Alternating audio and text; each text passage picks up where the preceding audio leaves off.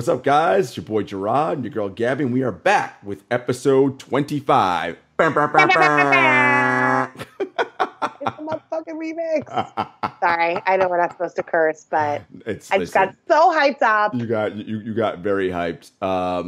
Yeah, man, 25. Shouts to everybody for, of course, rocking with us always, showing us a lot of love for episode 24, the Mamba episode with Vic. That was a great one. We have another special guest for you guys coming up soon in today's episode. But Gabby, before we get into all that, what's going on in those streets? I'm ready for it. There's been a lot going on in these streets, Jarod. It's busy streets, you know. I signed up for the JP Morgan Chase Corporate Challenge, so I'm running out in these streets, doing it virtually this year, you know, getting my 3.5 miles on. It's a little bit more than a 5K, but, you know, slightly more, 3.5 on. Yeah.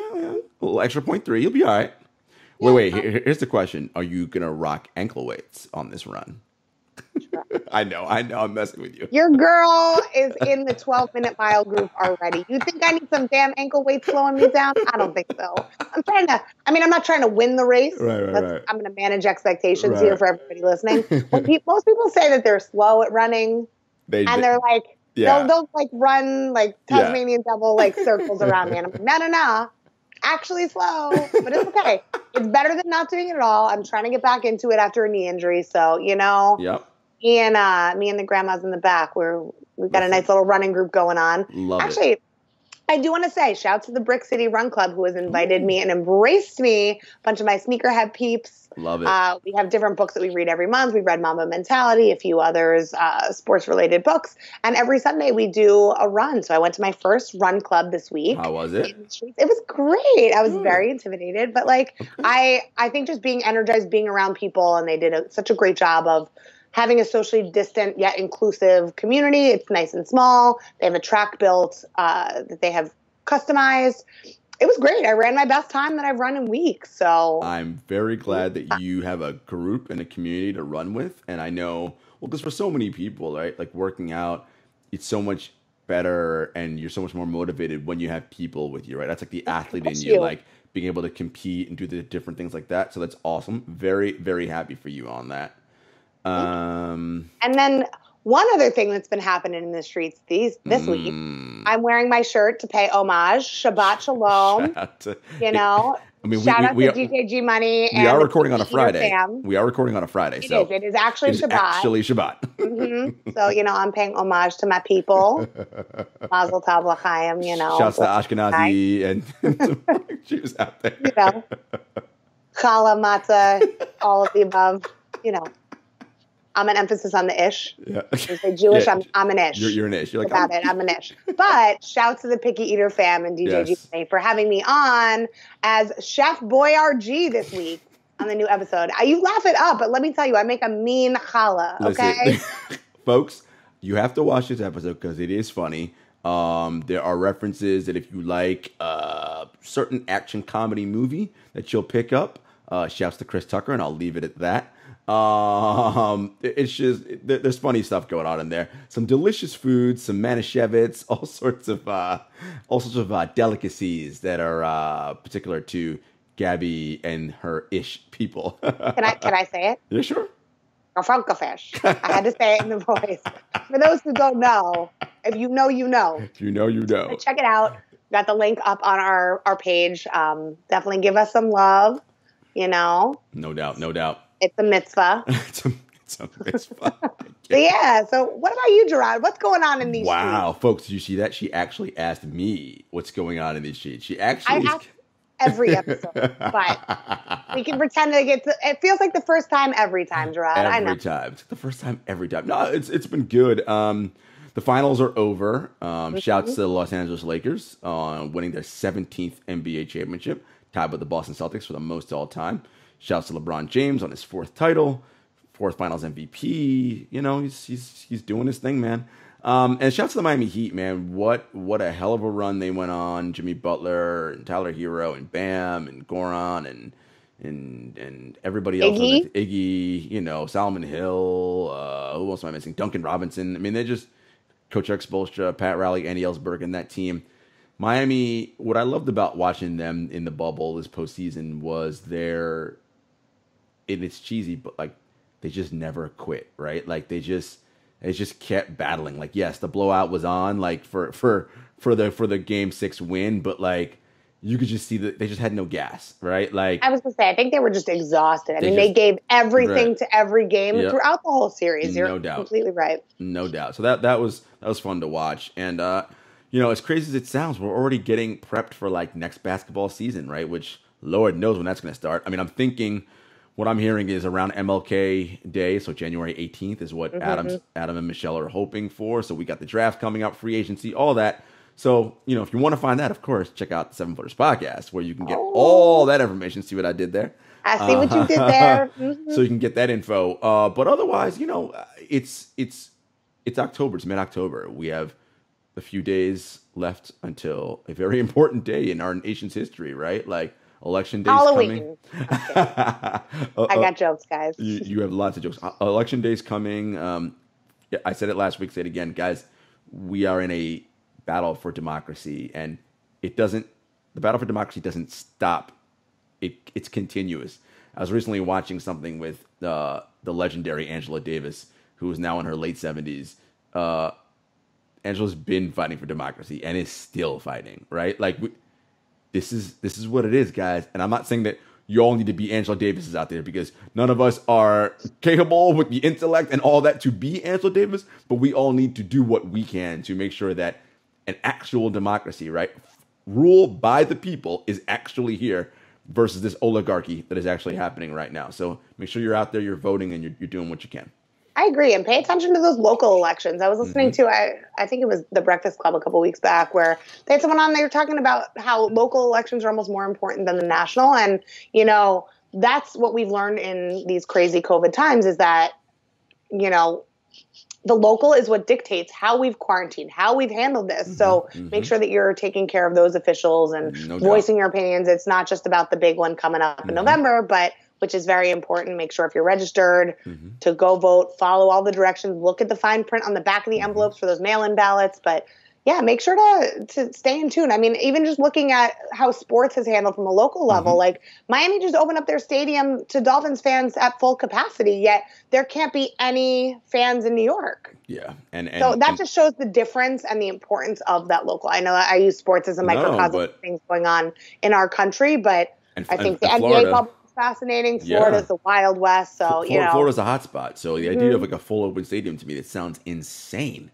But yeah, he will pay attention to that. And again, it's not just about voting, right? Yes, that's the first step, but be active. Know what's going on. If they are running on a particular platform, hold them accountable. You said X, Y, and Z. Why aren't we doing this? What's the problem? How can I help? How can I get involved, right? Like, so just be aware and be mindful of what's going on. And, you know, again, this is not about, it's about doing it for yourself, but for everybody, so that we all live in a more democratic society.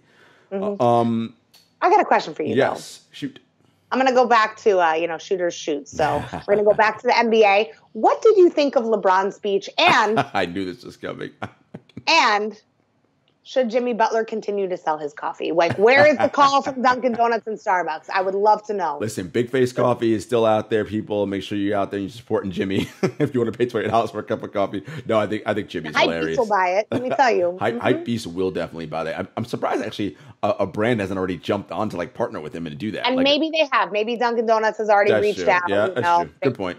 Dunkin' Donuts has been up in their partnerships in general. Like, I just had a Dunkin' Donuts Harpoon. Pumpkin beer the other day. Oh my God, pumpkin. It is pumpkin season. Pumpkin coffee with Dunkin' Donuts. And let me tell you, I don't drink beer that much these days, but it was delightful. I'm glad you enjoyed it. It was great. It's so funny that you mentioned the LeBron speech. As I mentioned, check out the 7 Footers Basketball Podcast, because I actually talked about you to Jenna about this, and I'll do it here. What I find is so interesting, right? Because you are an admitted LeBron James hater, right? So there's... I don't like the word hater. Here's what I will say. You will look for things to criticize him on. Like that is your... You know, I don't have to look that hard. I'll put it that way. You know, like when you say things like, I now get the respect that I've deserved. You see? And let your actions speak for themselves. And this is how narrative... No one's going to deny that. And this is how narratives start. He didn't say that. He said, I want my damn respect too. You see, that's very different than now I get the respect I deserve. But anyway, semantics. I want my damn respect too. Same thing. Not quite, but okay. People respect him though. That's the thing. It's like no one. There's not a lack of respect there, right? And I actually saw something on the interweb that was very moving. I don't know if it's from Bleacher Report. I can fact check that one and get back to you. Well, but if it's Bleacher Report, they probably aggregated from somewhere else, right? Well, they didn't do it. Right, but it was something that was like, why are we hating on LeBron? Right. Let's just appreciate the greatness while we have it to watch. And that really resonated with me, right? As somebody who has... I don't want to say I'm a hater, but I have very strong opinions about LeBron. Often negative. Well, no. I don't say anything negative about his game on the court. I say negative things about what he says about his game on the court. His actions speak for themselves. He has more finals appearances than the Knicks and most of the NBA franchises. The Knicks. Do you know what I mean? Like, I'm a Knicks fan, so I have to call that out. But, that speaks for itself. And I said this when we had our conversation about MVP talk, right? Is LeBron took it way too personally. No one needs to hear your opinion about it. People just want to see new people succeed and win. They don't want to say the same things over and over again. And I think I might have said this to you either last week or offline, that when the Golden State Warriors started playing great, everyone was so excited, and now everyone started to hate them after it became a dynasty because they wanted to see new blood, right? Like, everyone's fascinated by Tom Brady in Tampa. Like, there's a lot of eyes on him because it's new material. And that's my thing with LeBron, right? Is that he walks himself into these conversations. He's a great PR team, like, shouts the team around him, and he's doing so many amazing things. And that's my thing, is that, first of all, he's going to come in and he's going to wear the same number as Jordan. Kobe didn't do that. Oh, Lord. And Kobe's birthday is the 23rd. Kobe had the audacity to go one number above Jordan. Because, right? Yeah, that's like in Price is Right when you're like, I'm going to go $1. Nah, I don't think that's a disrespect. Kobe's birthday is 8/23. If anyone had a right to wear 23 after he wore the number 8, it is Kobe. And Mama Day, you know how much it bothers my OCD that Mama Day is the 24th. Gabby, I do believe you asked me what I thought. So back to all right. Zach Morris, timeout. I'm gonna let you finish. But your rant and your position. But that says it all right there, though, right? Like, the fact that you don't see Kobe wearing one number above Jordan as showing Jordan up, but you have a problem with LeBron wearing 23, that says it all. And it's fine. I'm not judging you for it. And again, I'm bringing our friend Jenna into this. Jenna is the opposite end of the spectrum from you. She is a LeBron lover. But she's also a Kobe lover. Right? So she sees no fault in LeBron, right? So it's this, and as usual, I'm happy to play the happy medium because it's somewhere in between, right? Like, he's not without fault, and you're a little too nuts with your nitpicking, right? It is somewhere in between. And the reality is, LeBron is, if not already, he is one of the 2 greatest basketball players we've ever seen on planet Earth. Like, he is that good. And it doesn't matter what you use. Rings, MVPs, offensive box score plus minus, whatever stat you want to use. He is one of the greatest players we have ever seen. And again, we are on True Hoop this week. We did our GOAT discussion. I've said it on here before. I'll say it again. 3 men have a claim to that status. It's Kareem, it's Michael, and it's LeBron. And that's it. Ain't nobody else in there. By every measure that you look at stat-wise and wins and rings and all that. Like career win shares, box score plus minus, all PER, everything. It's those gentlemen. And look, no one is in the idea of like, I want my damn respect. LeBron, ain't nobody not respecting you, right? Well, but that's why, right? It's the idea of like the washed king. Who called you a washed king? Nobody called you a washed king. Right. Some internet troll one time, and now all of a sudden you have to let the rest of the internet punish for it. Like, I think people said, and I've said rightfully so, he is 35. Like, he's getting older. Like, that's a fact. But that doesn't seem to be slowing him down much, right? He's aging like a fine wine. Like, you know what I mean? Fine wine. His basketball competency is unparalleled. And you know, like I said, for me, seeing that, like, why don't we just enjoy him while he's here? Yes. That resonated with me because, and I've said this before, I have nothing negative to say about his game. Right. It's the comments that bother me. But I mean, like I said, he's in that GOAT conversation, but I just, like, why do you have to do the same movie that Michael Jordan did? The same number. Like, are you going to the Bulls next and going to wear 23? Like, are you going to take it out of retirement? That's my only thing with him, right? That's my main thing. But I will say this series, it was magical for a lot of people. And it was really interesting for me to watch as a fan of who really needed that audience boost. Like, that's, I think, partly why the Clippers fell flat. Like, I don't know if Kawhi is like that scene in Elf where the sleigh only rises into the air when people give enough Christmas cheer. Like, does Kawhi not play as well and not have his energy levels up if there are no fans? Like, I don't know. But LeBron was nothing short of magical the entire time. He was consistent. He was solid. I know people will hate on that last play of, what was it, Game 5, right, but where he passed the ball. That was the right play. That was the right decision. That's right. The right and, play. you know, and everybody misses. So, like, stop sending death threats to Danny Green. Yeah, like, what's... You know, leave him alone. He's got another ship. Well, listen, you know? People are crazy. People are wild. People I know. Are crazy. But I will say, from a game perspective, I have nothing but the utmost respect. I wish you didn't have to ask me. It's like, it was already there, bro. Relax. Enjoy the moment. All right. But before we get to our guest... find J.R. Smith's shirt for him because he needs to put that back on. Shout out to J.R. Smith. Before we get to our guest, I do want to talk about some collaborations. Okay. The Nike and Sacai have already done stuff in the past, and they've done some incredible things. I know that which one was your favorite? Not the Blazer. I do like the Blazer Sacai, but Blazers aren't your jam. But I know that you're a fan of the LDV waffle, right? Like, that was... Yeah, I loved the waffles. The LD waffles were great. I think my favorite pair was the black with the white. Okay. I thought the white on white was great too because the pops of gray gave it something nice, some light and fresh and cute for summer. That's interesting for you though, because you're more of a color girl. What about there's a green and green, pink, yellow? I think was the one. There was one with pink. There was one that was more of a green and yellow based.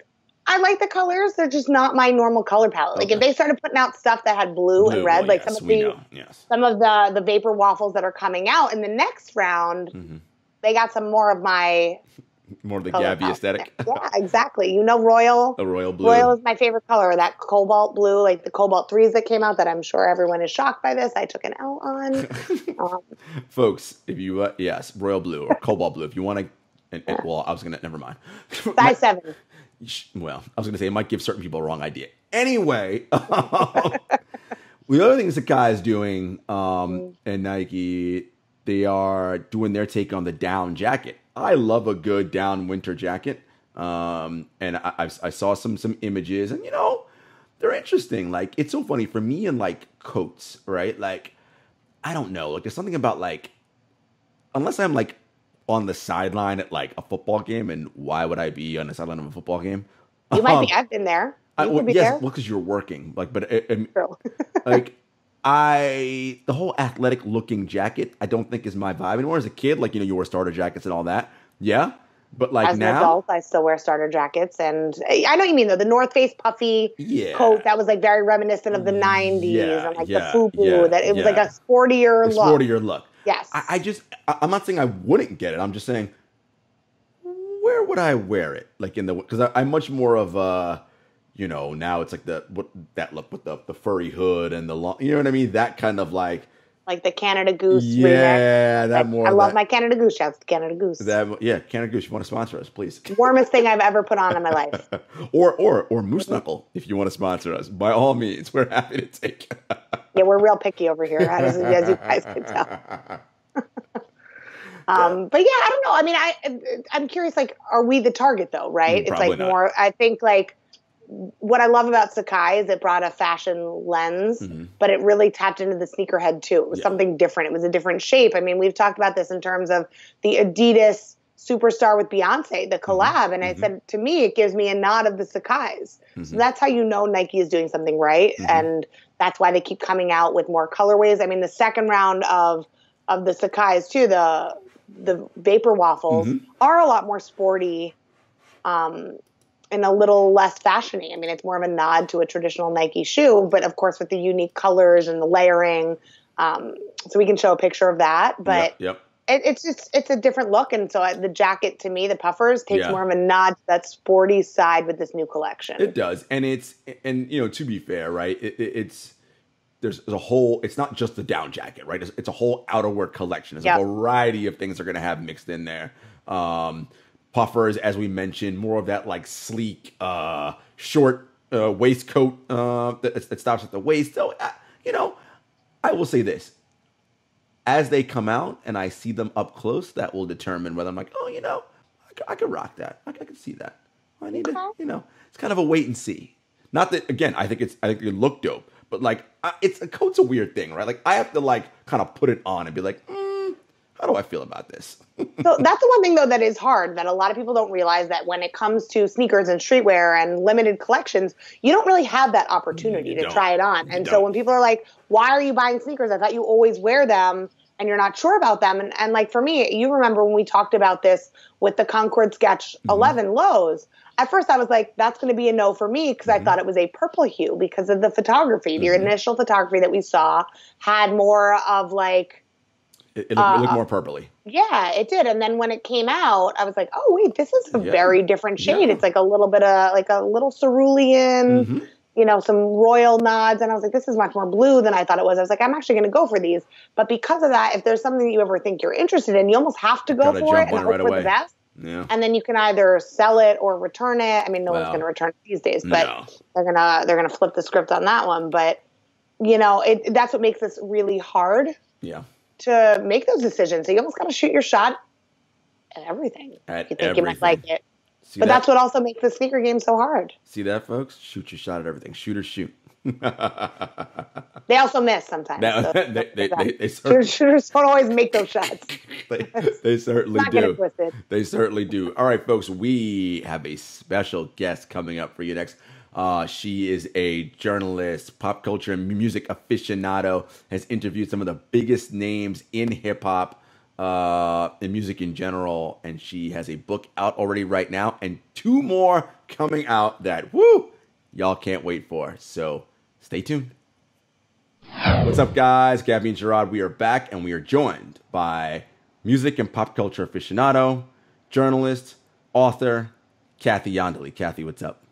Hello, hello. We are excited to have you. How's everybody? We're good. How's everybody doing? Good. I'm super hyped. I don't know. This is the most social interaction I've had all week, so I'm really excited about this. And it's to see you. Like, I know. Go out for steak dinners. This is the next best thing. We haven't had our steak date since before the world went on fire and the plague landed. And literally on fire. I will say, ladies, I am enjoying the lip kits that we have rocking today. Some purple and some red. Well, listen, Gabby, never let it not be said that I am not a man of the people and someone who likes to champion women and what they're doing. I love it. It's my jam. That is true. You are very good at that. I knew you were going to say man of the people. You're also a man of the ladies. A man of the ladies. You're one of the most observant men that I know. So thank you for you being you. Jarod affectionates your post. Is that on your Bumble profile? It should be. I am a man of the ladies. First of all, ain't nobody on Bumble, but yes. Speak for yourself, sir. Yeah, no, it's not Bumble. It's not cool anymore. Oh yeah, what is it now? What is it? It's Hinge. Is that the cool? I did hear about that. So I heard some 20-something-year-olds talking about that, being like, "Yo, I'm like, what the fuck is Hinge?" I was like, there is Hinge, yes, as the 30-something of the group. There's Hinge. Yeah, you just made it sound so old, Jarod. I mean, I am old. I want to meet people out in the streets, but since there are no streets, there are no streets. I mean, there are streets; they're just empty, right? Like, right. We just ain't doing nothing in these streets. But we are excited to have Kathy on because, obviously, as we mentioned, she is a journalist and an author. God Save the Queens, but the women in hip hop. That book is already out, but paperback will be re-released shortly. And I love the plug. Always got to promo your stuff, and you can get the CD version too. Oh, and a CD version.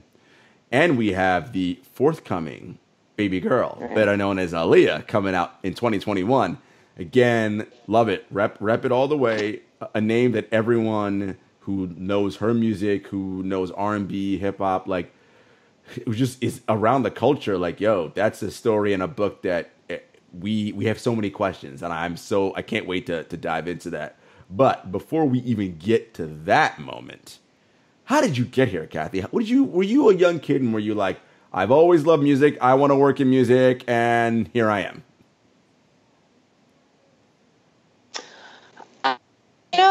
That's actually a really good question. When I do these like artist bios, right, and I interview artists and I ask them when they got started, there's always this like trajectory, right? Like, I remember I was singing in front of my parents and they were like, oh, let's get you to talent shows and stuff like that. And I think like most of my experience in working with music came from rebellion because, you know, when you're growing up in, you know, an Italian household and your kind of career paths are laid out before you, I think that my decision was like the hard left of the family, right? But as far as like being a music fan, I've always loved music. I was like a weirdo because I used to like stand at the end of my driveway because I wasn't allowed to cross the street. And I had a Michael Jackson jacket, and I would be standing like banging on the garbage can, like singing. And I think about stuff like that and I'm just like, oh, I guess you really did, you know. And then I had the Debbie Gibson's black top hat. Like I really thought I was like in it. If there was a prop, I had the prop, right? Like I was just, and then it was around, I think, was it like 5th grade, when I was first introduced to TLC. And I bought, you know, the Dwayne Wayne from A Different World, the glasses.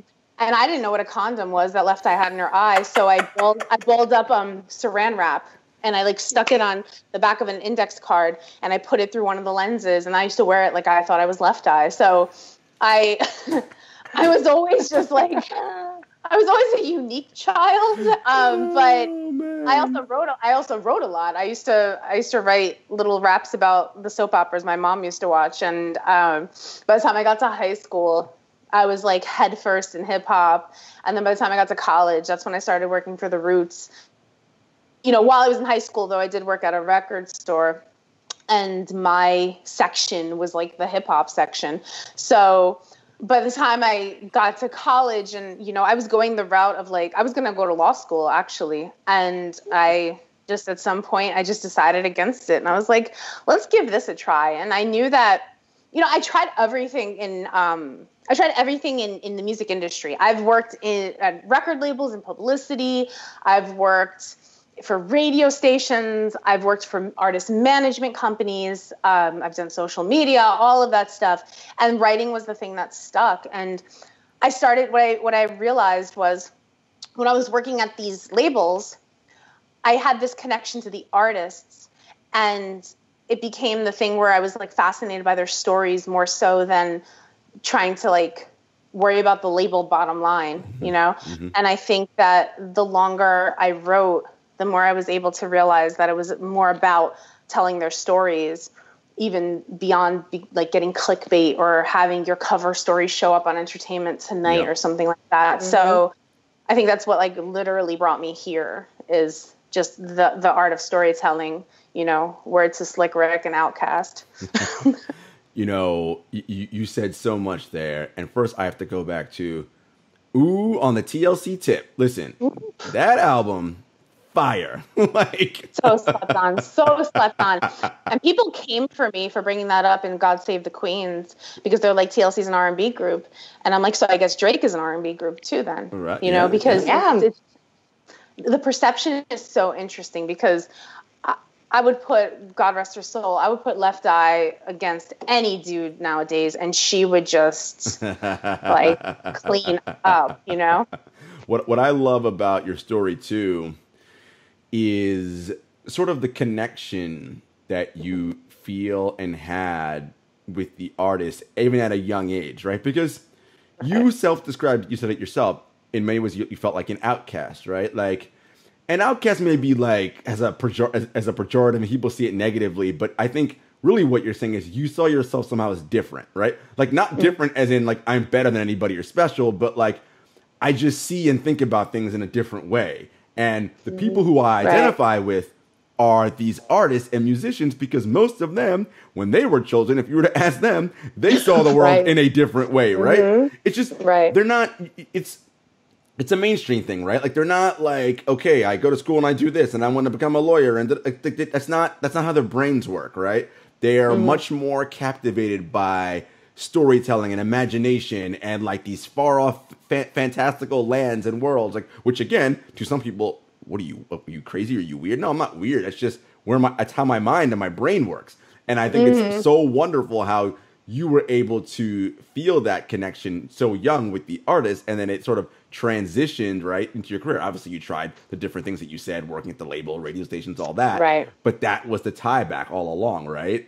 Is that connection. And that's so many of us, and so many people are afraid to jump out and be like, well, what is that thing that I like that's like unique or makes me different, right? Like it's fascinating. Right. It's really fascinating. Yeah. And I think what's interesting too, Jarod, you touch upon this, and Kathy, you talk about this a lot, is that you might not know what that end goal is. So I think there's a really important education piece that you talk about. We talk all about the importance of education on our show. Is you might not know what that end goal is, but you're learning all about it. Like I thought I wanted to be a designer or a stylist when I was younger, so I worked in retail. And when Kathy and I met, I was an intern for a photo shoot, and I was one of the stylists on the shoot. So it's like figuring that out, kind of seeing what sticks and recognizing that there's an interest there. Like there are ways to follow your dreams. So tell us more about kind of when you really knew and when you started doing deeper pieces. Like I know you worked with Prodigy and with your book. Like when did you really transition from being,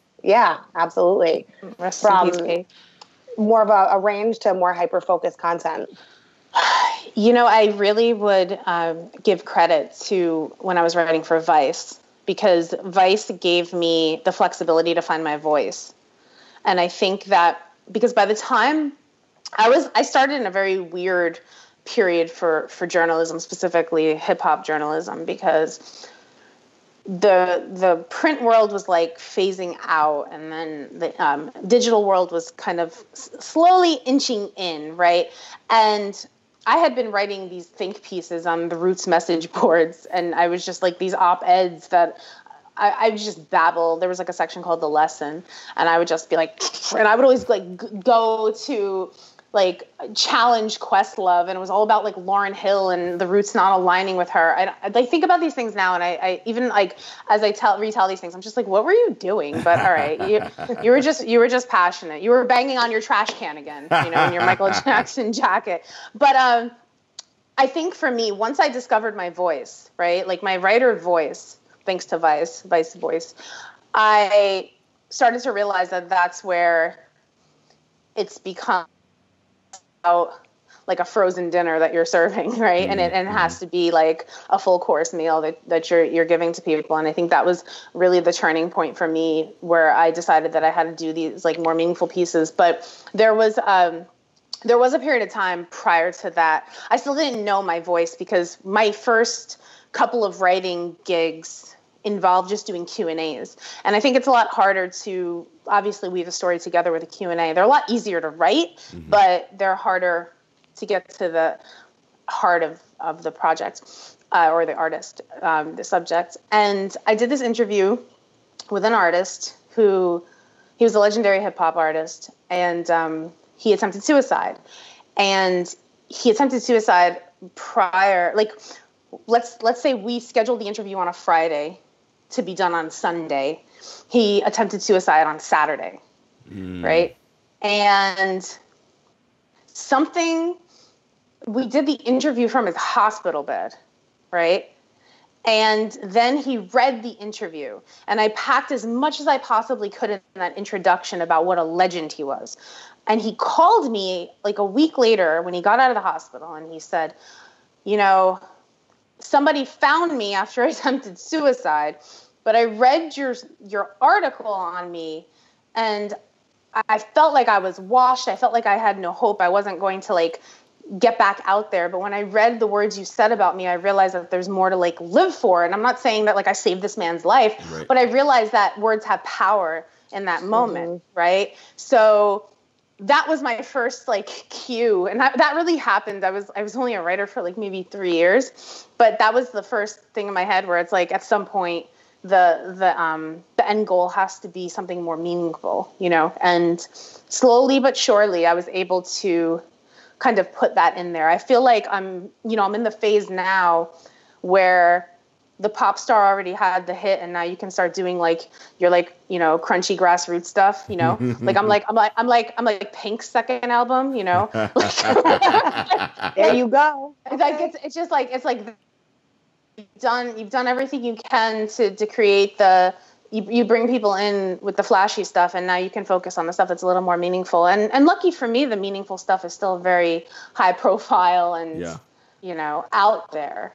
So you've written for Vice, Double XL, The Source. I mean, you've been in all these major publications, and you talked about finding your voice. And as a journalist myself, and as a writer, you gotta go through these sort of challenges when you come up with a piece, right? Can you give an example or a time where you pitched an idea for a feature story or whatever, and you got the green light, you're going out there, you do the interviews, you're collecting your information, and then the story, you have a clear idea. All right, this is going to be my joint, right? Like, I got my intro, and you're out there, and man, this interview goes somewhere else, and it just takes you to a place, and you're like, shit, this is not what I want to write about. But it turns out like either it comes out better or it makes you think about something different about yourself. You're gonna give our audience a little bit of insight into that. Oh man, there's a couple of examples actually. So it's a good problem to have, right? Actually, this is a really funny story, and it's so I was covering an Amy Winehouse concert, right? And it was right around the time Back to Black had like just released, and it was at the Highline Ballroom. Mm-hmm. And I was like a fan of Amy, she was awesome, and like I loved like what she was doing and everything. And I was a fan, I loved Amy Winehouse and Lily Allen. Like I was really just, and especially Lily Allen, prom dresses and Jordans, like, oh my God, right? But Amy, so I'm at the Highline Ballroom, and I'm covering this show, and the VIP section of the now closed Highline is just very small, and it's just got a couple of little booths, right? And then there's just like a fence, I guess, that kind of like separates everything, right? So I was there, and I'm standing like this, and I have my little reporter notebook, and I'm just like, whatever. And this dude is like sitting at a table, and he's like, yeah, go sit, love, got to stand, love, come sit over here. And I was like, okay, right? So I was with a friend of mine, and we were just kind of sit there, and we're like now sitting practically with this guy and a bunch of people. And he's smoking, and, he doesn't care. He's like, he owns the place as far as he's concerned. And Amy's singing, and all of a sudden she like turns, and she looks right at me. And she looks to the guy, and then she looks at me, and then she just like starts giving me this like dirty look. And in the darkest parts of her song, she's like singing at me, and like angry, like at me. And I'm just like, what am I doing? What am I doing? I didn't realize I was sitting next to Blake Fielder Civil. That was her man. And we didn't find out that she was with him until like weeks later. And then I realized, I was like, oh, like I'm sitting, she's looking at me like, okay, yeah, like who's this girl about to take her hair down. And I was just like, and I remember I was like writing, and I had to write this from this perspective of just focusing on the music, and not that this woman had daggers for me. And I remember like years and years later, I did this piece for Pitchfork, and I opened it with, I never met Amy Winehouse, but I met her side-eye once. And I was like, okay, so I got to at least write about this experience. But there's been a lot of weird moments like that where I'm just like, oh, this isn't how it was planned, but all right, well, let's just keep writing through it, That's awesome. Love that. So, yeah. Like, so did they meet on Hinge or Bumble? I don't know. I'm like, are you a man of the people? Like, see, that could have been me, because I would have known. I'd have been like, yeah, nah, you can't really sit over here because Amy might have some problems. He didn't care too, and he was like smoking, and he was like, when she was singing, he's like going, whoa, and I was like, oh, he must be really into it. Look, me, big fan, huge. He must be a big fan. All right, right on. And little do I know, she's like got like death eyes. She's like looking at me like, I will man. Be. You know, so you've done features, you've done Q&As, right? But you've written one book. You're in the process of writing another book. Like, as you know, Q&A, recaps, feature length writing, and those are different processes, right? Right. What has the Aaliyah book writing process been like for you? It's harder because you know the ending. Your hero dies at the end, right? Mm-hmm. You know how this story ends. Not that we didn't know how God Save the Queens ends, but it's still open-ended, right? Mm-hmm. There's a finality to the Aaliyah story that's more, I don't want to say more unfortunate, but hits harder, especially being such a fan of hers. And then you're in the middle of a pandemic. And every day you're getting these like death toll numbers because our country can't get it together. Mm-hmm. So you're writing about death. You're getting numbers about death. It's just like a constant thing. And I think like it was harder to keep tapping into the creative space without staying in the sad space, because when you're writing about something that's so close to the heart, especially I still am such an Aaliyah fan, and I was a fan of everyone in God Save the Queens, but thankfully they're still here, right? Mm-hmm. So that was the hardest part, was the emotional overhaul, but then also providing an experience to the reader who still is just so confused after 20 years of what really happened. Mm-hmm. And even prior to that, with the whole R. Kelly situation, mm-hmm. everyone was just really confused. So it's like these building blocks of like putting everything together and making sure that I left no stone unturned, but still being respectful to her and her family and her legacy. And that was just something where I've always been a thorough writer, but the combing through that I've had to do with this was just... It's unbelievable, but people are going to read this book and they're just not going to know what to do with themselves. You obviously, you mentioned that you know the ending. So this is a two-parter. Do you feel like, oh man, I want to cram as much stuff in before the death? And of that stuff you cram in, how are the decisions about what to include? I mean, obviously you have to touch on everything. And to be respectful, I mean, how deep do you go into the R. Kelly stuff? Well, I think what we have to remember, too, is when Aaliyah was still alive and when the whole R. Kelly situation came about, she was viewed as this like teen with raging hormones. And when you look at Surviving R. Kelly and you see that she really was a victim along with the other girls, to sit there and to hide that is like shaming Aaliyah once again. And at first, when I pitched this book, I turned down so like deals because I didn't want to focus on R. Kelly. Like I wanted to start in 1996, but then I saw Surviving R. Kelly, and I was just like, you know what? Somebody's got to come through and talk about what a demon he is, mm-hmm. and how, in spite of his demonic ways, Aaliyah became a superstar.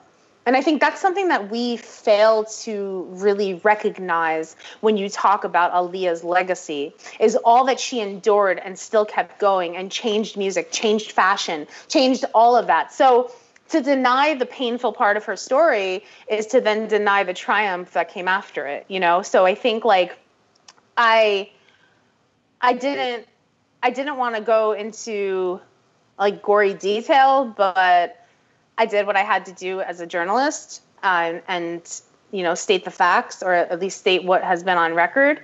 But I think at the heart of it, people who truly admired Aaliyah and people who may not have known her at all will just be really shocked by the strength and the resilience that she had following all of that, and considering that she endured it at 14 and 15 years old. Mm-hmm.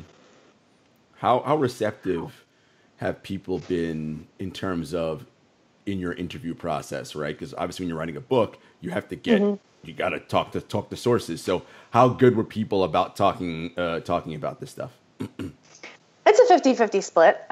There's some people who are very into talking about it, and there's some people who have tucked it away and put it where it needs to be, and that's fine too. I think, you know, grief isn't linear. So people who are attached to her in a very specific way sometimes don't want to talk about these things. But the thing is, the quotables from certain people, we've read them already. Mm-hmm. We've heard that. Mm-hmm. You know, I talk to the other man. I talk to the one who was watching the quotable talk to Aaliyah. Mm-hmm. That's where you get the real story. Mm-hmm. Because if you're getting, you know, high profile talking about high profile, that's not the story. Mm-hmm. The story is watching the two high profiles interact. That's and the PR version of it. Yep. Mm-hmm. Exactly. So I'm talking to the people who observed the entire room. And that's where you get more stories that you've never even heard before. Mm-hmm. You know, a lot of what has been reported on Aaliyah has always been like, she was shy and she was timid. She was sweet. Every time she walked in a room, she lit it up. And that's true. You know, everyone has mentioned what an angelic quality Aaliyah had.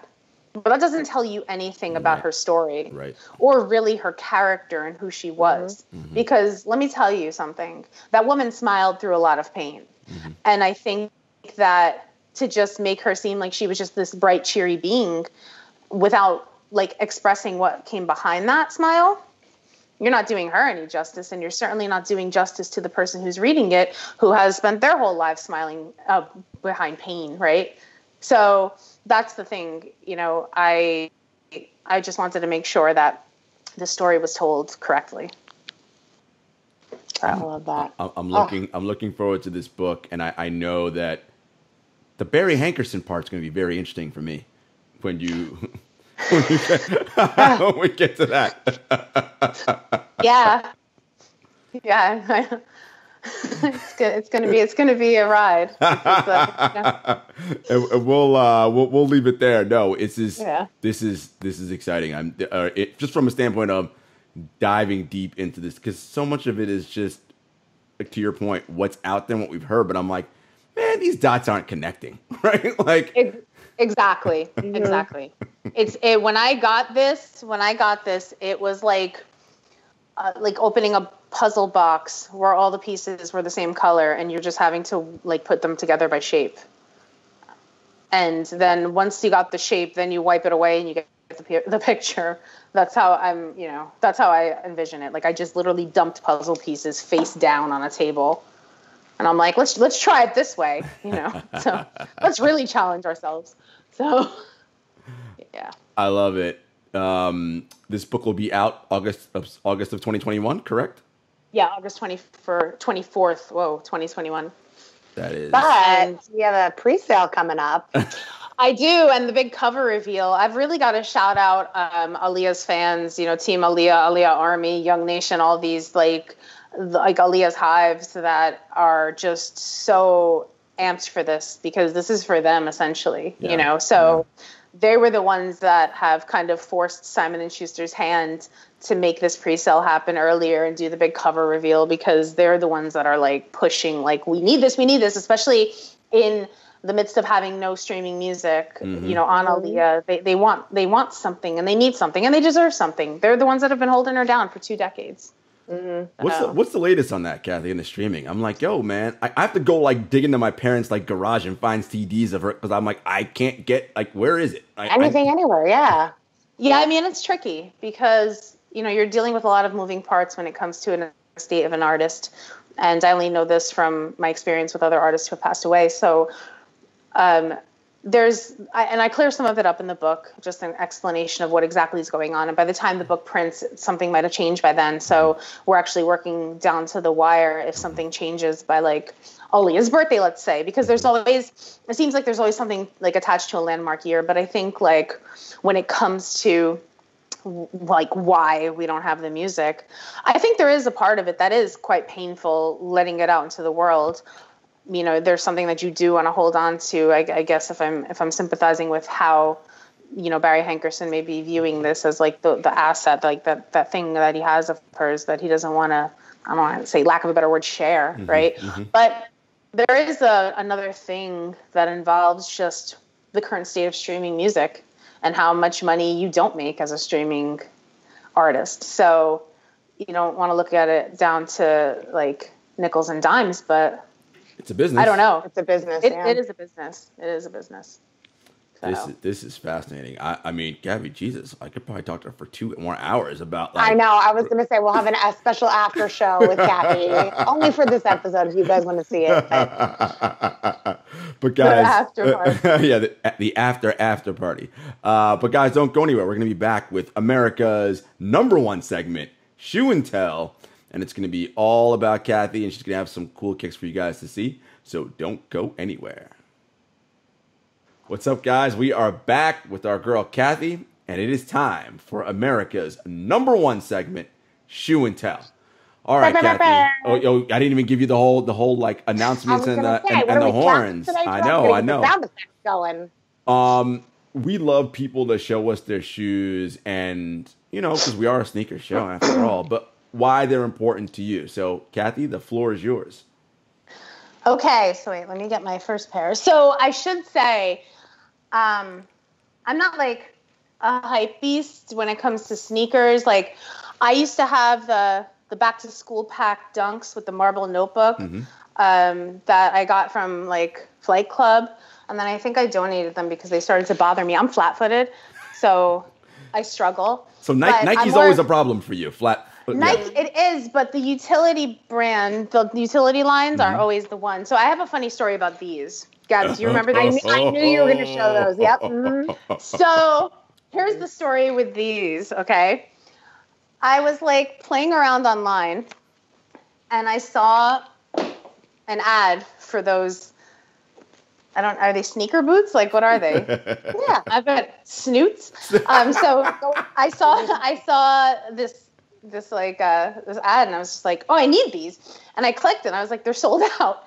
So I hit Gabby, and I was like, there's these boot sneakers that I need. And she's like, all right, I'm not really into the whole utility thing, but because you love them, I will find you a link. Because this goes against everything I believe in, but I will find you this link. And she found me one, and there's a part of me that actually believes that I'm the only person on earth that has them, because every time I wear them, somebody's looking at me like, yeah, hold up one of them again, so we can all take a look. Yeah, man, these are the Air Force One utility line. Yeah. So, yeah.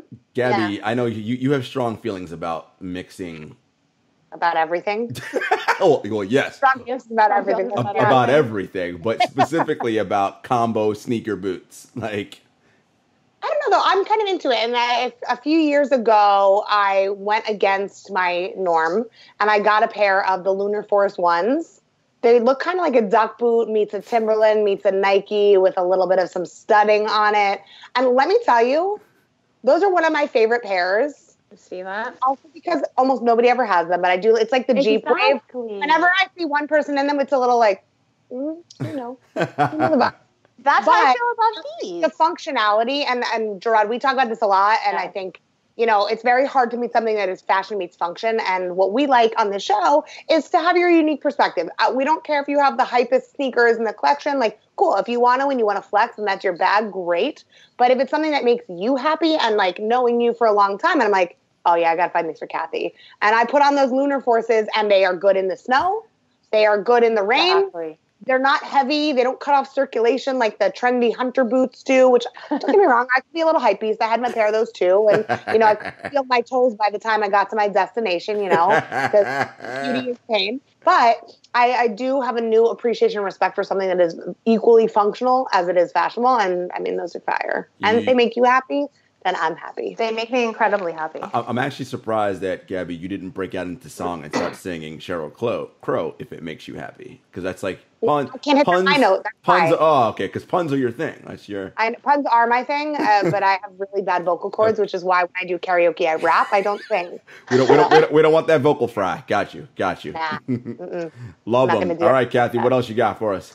So this next pair, these are very basic Nikes. Wait, hold on.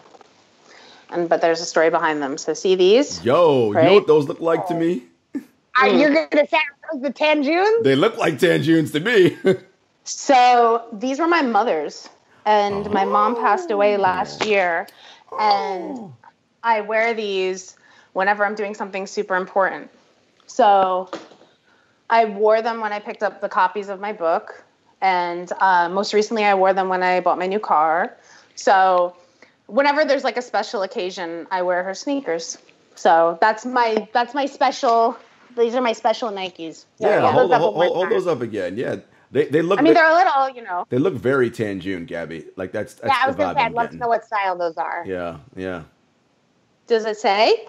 I mean, by a style number, but unfortunately, I don't remember the style numbers off the top of my head, so I wouldn't. But like, yeah, they look like the classic Nike Tanjune, which of course, as we know, that's their number one selling shoe. Number one selling shoe in terms of volume and dollars. So it says running on the inside, if that means anything. And the Tanjune is a running shoe, so yeah. It's a Tanjune or a Roche. Yeah, for sure. For sure. So I love that though. It's a beautiful story. I do love that though, Kathy. Like it's.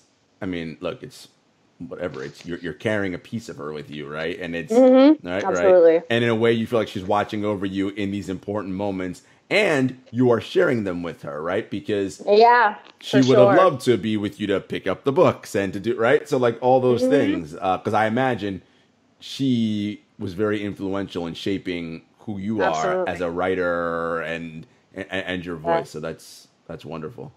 I mean, she was the reason why that I was able to, when I talk about that rebellion, you know, when you're in a household where, you know, when you're in an environment where pathways are laid out for you, if I, you know, go to my mom and say, I think I'm going to interview rappers for a living. And she said, okay, I think you should do it. And that's literally how it went down. Yeah. And, you know, but, you know, like being a part of her legacy, there's pretty big shoes to fill, but I fit into those. So I was gonna say, there's a whole new meaning to walking a mile in somebody else's shoes. So I love that about it. Yeah, and I had a school named after her where she taught in Paterson, New Jersey, and when I went to go drive past the school for the first time, I put those shoes on too. So wow, that is incredible. You know, we talked a little bit last segment just about your journey, and obviously we know people do this all the time. They hear people like you, they see people like, we want to do what you do, and I'm always like, awesome. Like, there's no, I mean, especially obviously for you, same for me. We didn't do a linear path to get here, right? Some people do, right? Some people follow all right, I'm going to J school, and now, more and more, as we get into this age, that's going to become less and less likely that's going to be the way to go, right? Absolutely, right. So, what is your advice for young people out there who are like, I want to get into this business, or I just want to follow my passion? Well, I think first and foremost, it's identifying what that passion is, and I know that there's like different twists and turns where you come to the conclusion of like what that passion has like manifested for your career, but there's where we're at right now with the written word as it pertains to like journalism and interviewing artists and stuff is that sometimes people look at the journalism aspect of it as like a launch pad for something else that has nothing to do with journalism, right? Like I'll do a couple of articles, so then I can move over to camera, right? And my advice is then just skip the writing part and go right to camera, you know, do podcasts or vlogs, all of those things. If you're a writer and you're a writer, stick to the writer path. And it's not easy nowadays. Like it's really not, it's never been easy. It's a lot easier to get visibility because of just the impact of social media. But if writing is your passion, then get on that path and stay on that path. If TV or camera is your passion, this ain't it, right? Because you leave really quickly when that's the end goal. And you know, for anyone who is a writer who wants to kind of just get in there, I've always just abided by the Biggie line, stay low and keep firing. So just, you know, keep going. And I know that sounds like generic advice, but you know, you're talking to someone who handed out flyers from the Roots and now has the Roots on speed dial. So one thing can eventually get to the other. And there's a lot in between. But I think that when you kind of like focus in on what it is that you want to do and you just keep doing it, it's like the repetition. What is it, like 3 times becomes the habit or something? Yeah. Eventually it'll stick. And, you know, so many people, I was having this conversation the other day where, you know, someone was like, has an awesome magazine of their own. I was like, well, how do I get into XXL? And I'm like, Double XL is an amazing publication, but build yours. Like, this is the thing. We're at a loss right now of magazines and publications that are dedicated to hip hop. So keep that going and build that, because that's how a place like Double XL started, or The Source started. Like, we need more of those newsletters that become magazines, because there's nothing right now. And I think with the sales for vinyl still being up, you know, I think that there's definitely proof that the old school analog ways can still do big things for digital, right? So, yeah, stay low. I love it. Love that. Stay low and keep firing. I love that. We didn't touch into this, but quickly, how was it the first time you started working for Questlove and thought, like, were you just like, oh my God, my life is amazing, I get to hang out with the Roots? Like, did you have a fangirl moment? If Amir's watching this, he's going to be like, well, I started with arguing with him, with Questlove. So that's been the basis of our friendship. It's just it's just arguing with him about how much I love Lauryn Hill. and it's like, and it still is that same thing, because it's just that where there's always just some sort of a joke that's part of that. But you know, you do kind of like, sometimes you sit there and you're just like, oh, this is life. And I really had the because I grew so much with the Roots, with Questlove. So we're talking now 20 something years. I was able to kind of like watch the Roots turn into what they are. And I'm just so incredibly proud of like Amir and just like who he is as like just a human. But I'll never forget this one moment where I was at Prodigy's house, and he was like playing his new album, and he had this shirt on. I have a picture of it, funny enough, and just has Mobb Deep across the back. And he was like playing something, and I'm just like sitting on the couch, and I was like looking down, and then I like looked up, and I see like P at a mixing board, you know, and he's about to play me some unreleased stuff, and I'm just like, that's your friend. Like, you know? Yeah. That's where, you know, like that was like one of those moments where I was just like, you're watching, like that's your friend. Yeah, like, you know, and that's dope. And you're just like, oh wow, okay, you know, but this is my life. Love it. Yep. How did we get here? Right, exactly. But like attracts like, that's what it is. You are correct on that. Gabby, you got any parting shots about lip kits? Well, I don't know.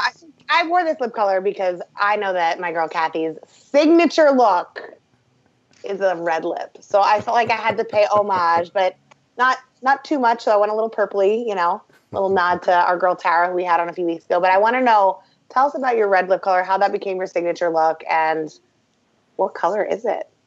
Well, this one is a special MAC kind of lip gloss wand. I don't really remember the red that it is, because I wore this. This is the same lip that I have in my, I think it is. Yeah, this was the same lip that I wore when I was doing my headshots, right? So when they did my lip color, they put it on me, and it's a wand that dries matte, right? So it's, to take it off, I've learned, my friend, kid sister, taught me something recently. She said that if you put olive oil on your lips and then you dampen a paper towel and you do that, it comes off, and it came off like that. So, you know, thanks, Mom. Yeah, normally you have to light your face on fire to get it off. Literally. Yeah. But the red lip, I will tell you when the red lip came to be. This is actually, no one knows this. So I was going to a Santi Gold listening session at Cornerstone, which put out the Fader. And I remember I went to, I was at like Garden State Plaza, Jersey, stand up. And I was like looking for like a quick like color. Like I was like, because in my mind, okay, I was like, okay, you're going to a Santi Gold listening, so you have to look like super cool. And like this is the internal dialogue, right? And I'm just like, all right, don't mess this up. Right? Like and I still have that conversation with me, even though I said to you before we recorded that I'm in the car up with my headphones. But so I went to Garden State Plaza, and I was like, I need like an interesting color, and it was just like, and I had always worn like burgundy. That was like kind of my thing, like, you know, leaning more towards the purplish side. And I bought this like lipstick, and I was like, okay, right. And then I'm heading into the city, and I was like, yeah, that's one thing I do too. Sometimes I don't put on my lip until I get ready to get out, right? Like in the car before you get Smart. to yeah. Smart. Just like, you know, I was like racing, and you know, Cornerstone was on, I think, like 23rd Street, and I was free parking after 6 or whatever. So I'm like pulled up, and I put the lipstick on. I was like, oh my God, that's bright red, right? And I was like, all right, well, I guess we're doing this. Yep. I guess this is what we're doing.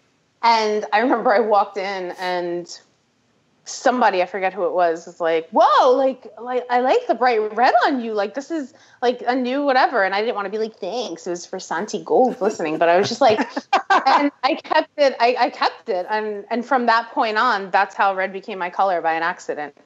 I love it. Now you can't go anywhere without it. It is a good color. Now I can. It's a wonderful color. Shouts to red. Yes, shouts to red. Shouts to red. Today's episode is sponsored by red. Color red. No, this was awesome, Kathy. Thank you so much for your time. Thanks for having me. Of course. Show us that book again, God Save the Queens. Paperback's coming out when? November 10th. Awesome. The Essential History of the Women in Hip Hop. You guys got to get into that. And of course, Baby Girl, better known as Aaliyah, coming out August 24th, 2021. Pre-sale for Amazon. Coming soon. Get ready, folks. It's gonna be good. And as always, you know where to find the Kicks and Shit Show. Apple Podcasts, Spotify, Stitcher, YouTube, SoundCloud. My God, we're everywhere. At Kicks and Shit Show on Facebook, Twitter, and Instagram. At JS Hector, at Gabby Rosenthal. And we'll see you guys next time. Peace.